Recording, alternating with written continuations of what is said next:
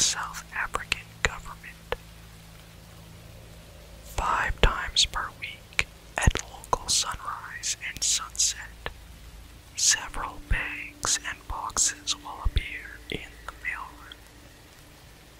The bundles, designated as 130-2, will show only on weekdays, with the exception of current postal holidays. Bundles are to be handled as per special containment procedures as above.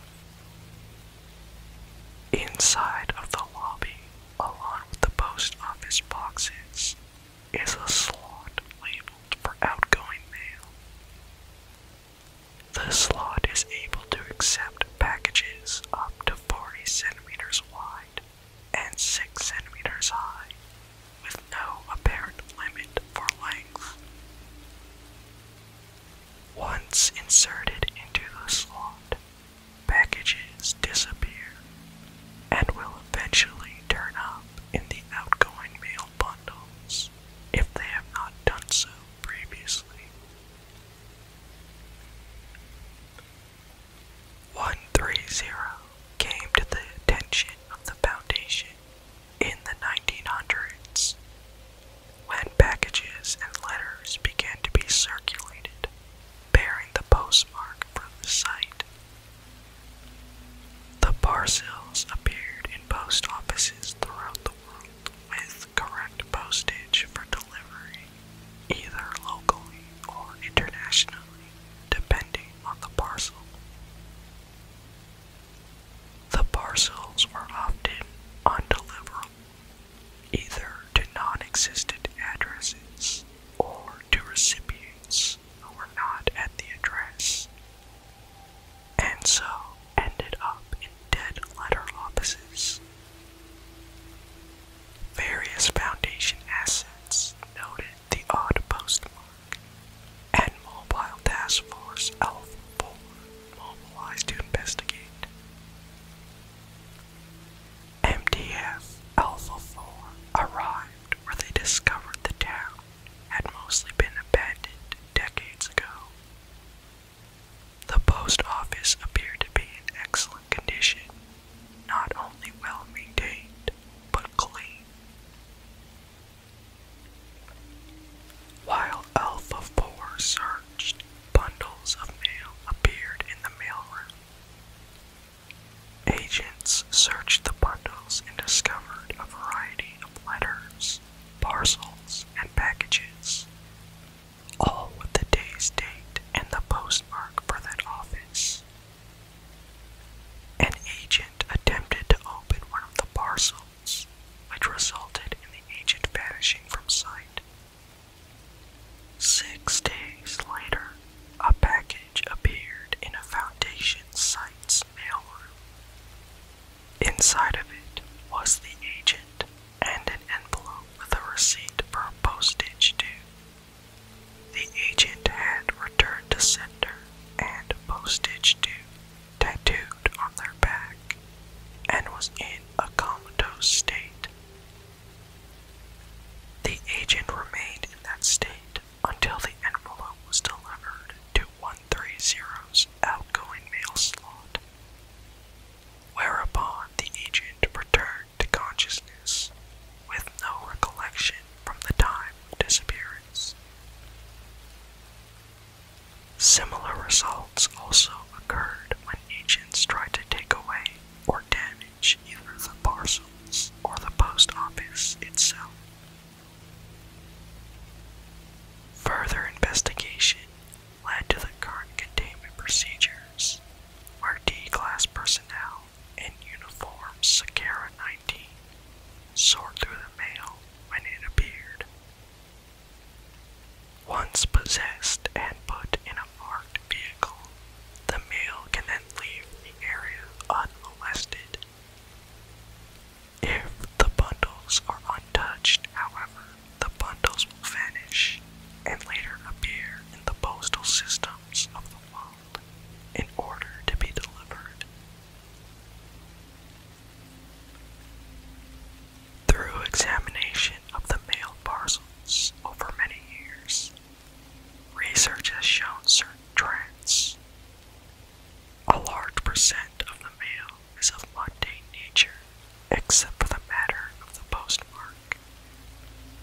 Exceptions to this are letters that were apparently unsent for whatever reason, and temporarily displaced orders.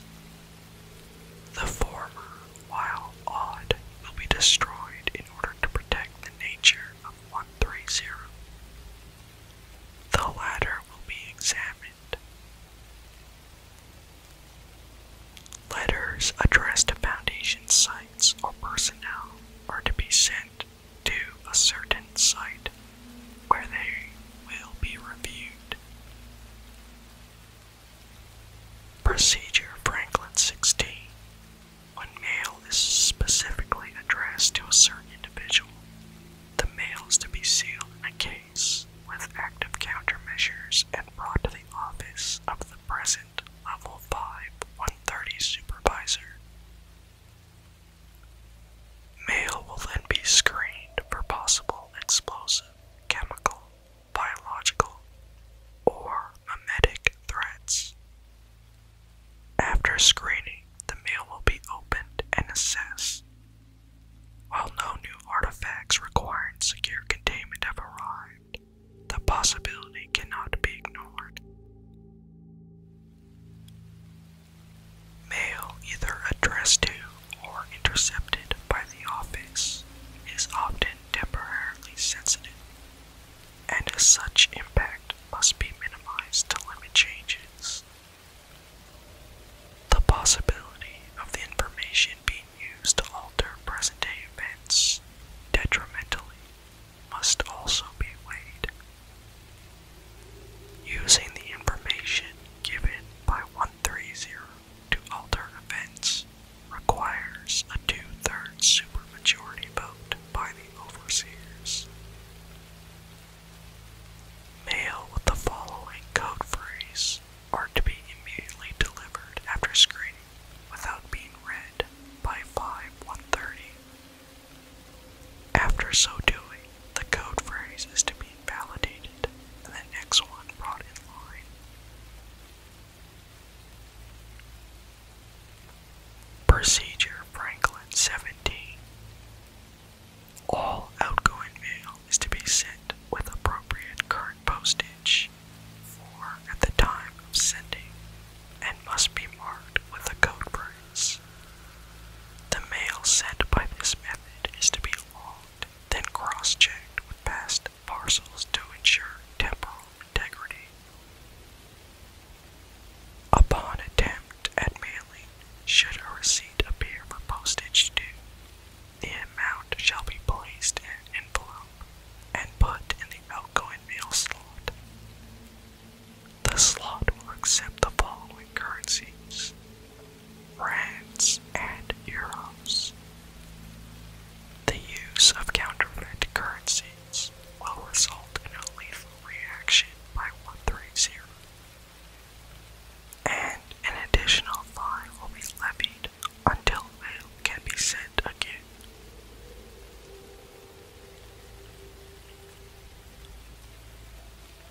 A single incident report is included on file. On a certain day during the 1900s, a package arrived with the address for a post office box at a Foundation site. A doctor, the researcher assigned to 130, placed the parcel into the POB and waited. Minutes later, an unknown person walked into the lobby. The subject appeared to be briefly puzzled and walked over to the box.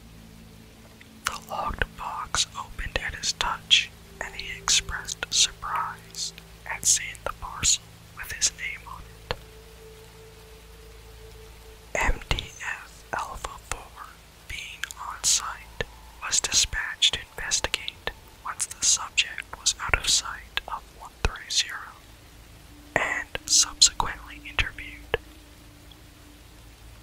The subject had no plans to visit that day, but had felt an unexplained desire to go there while driving nearby to visit family in the area.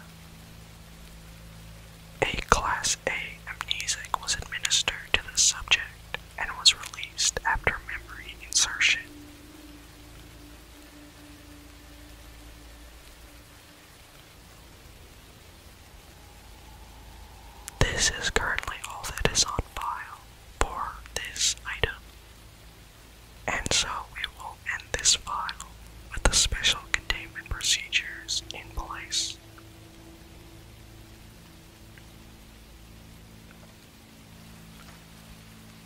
SCP-130 is to be staffed by 12 D-Class, 6 security agents, and 1 researcher, twice per day, starting at 1/2 hour before local sunrise and sunset.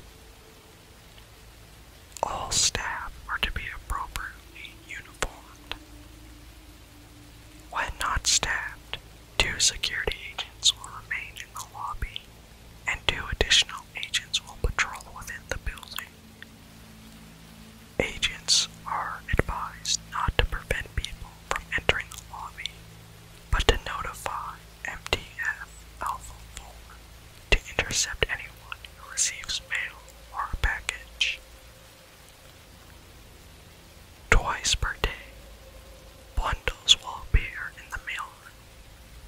The parcels within the bundles are to be sorted by uniformed staff into appropriate bags and placed in a designated vehicle for transport to site. Should mail arrive with certain addresses, staff are to follow procedure Franklin 16. Otherwise, mail will be checked under standard practices for any items of interest. Objects are not to be placed for outgoing mail unless certified orders are given by O5. Procedure Franklin 17 outlines the protocol used in these cases. Should anyone else enter 130 to use the outgoing mail slot, they are to be permitted to do so, then intercepted by MTF Alpha 4 as soon as possible for questioning. The incident is to be reviewed through security tapes, and the outgoing mail watched for in subsequent bundles, and checked the list of previous parcels delivered.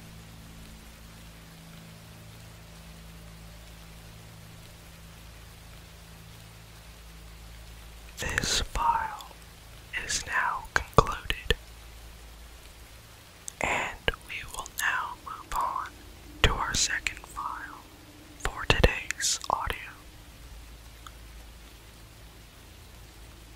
Item number SCP-131, classified as safe.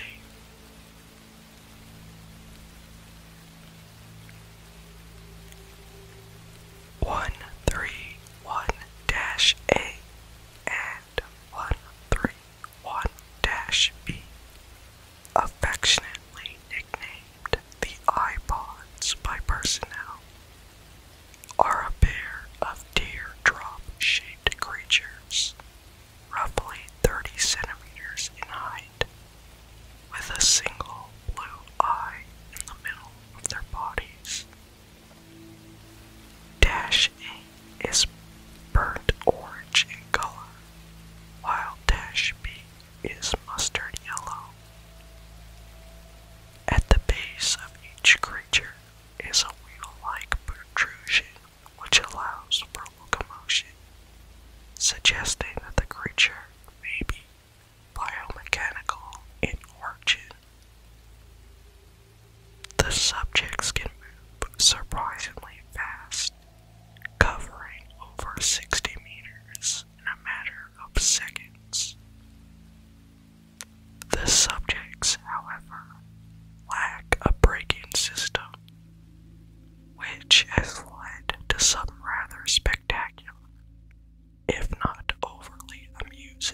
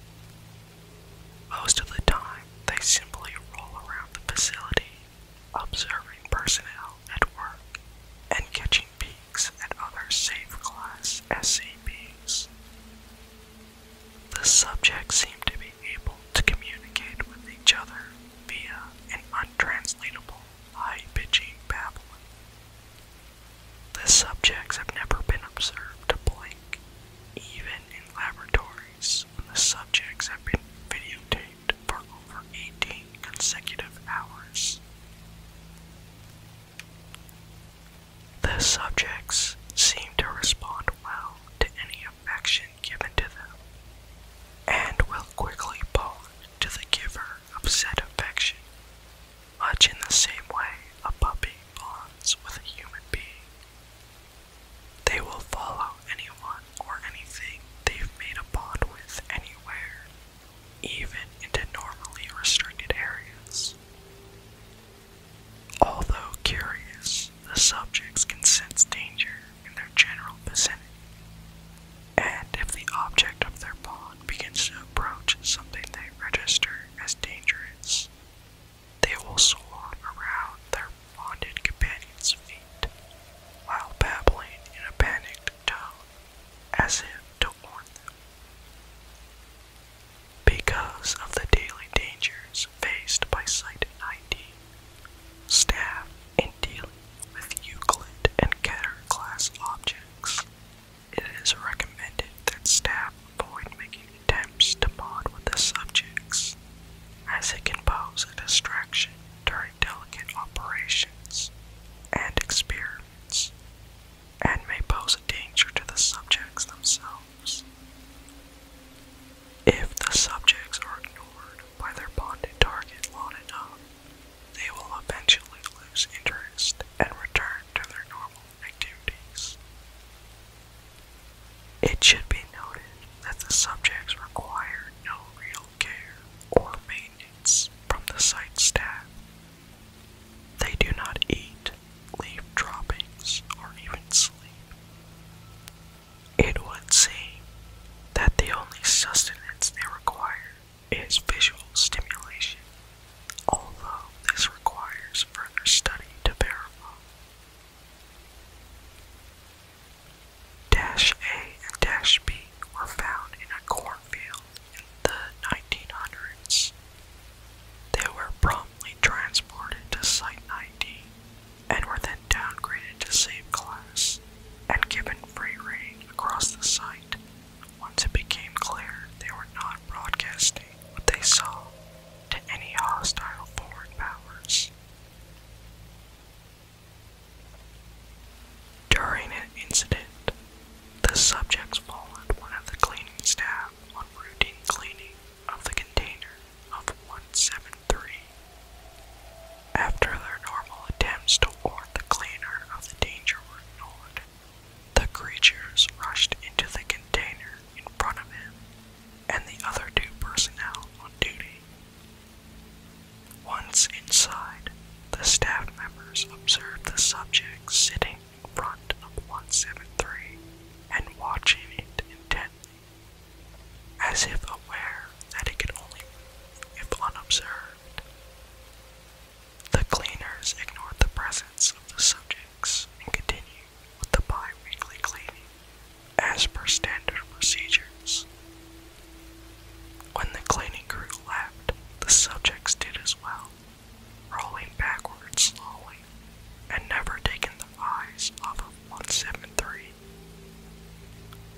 Current applications of Dash A and Dash B as wardens for 173 and perhaps other SCP which require content observation, such as 689, are being considered.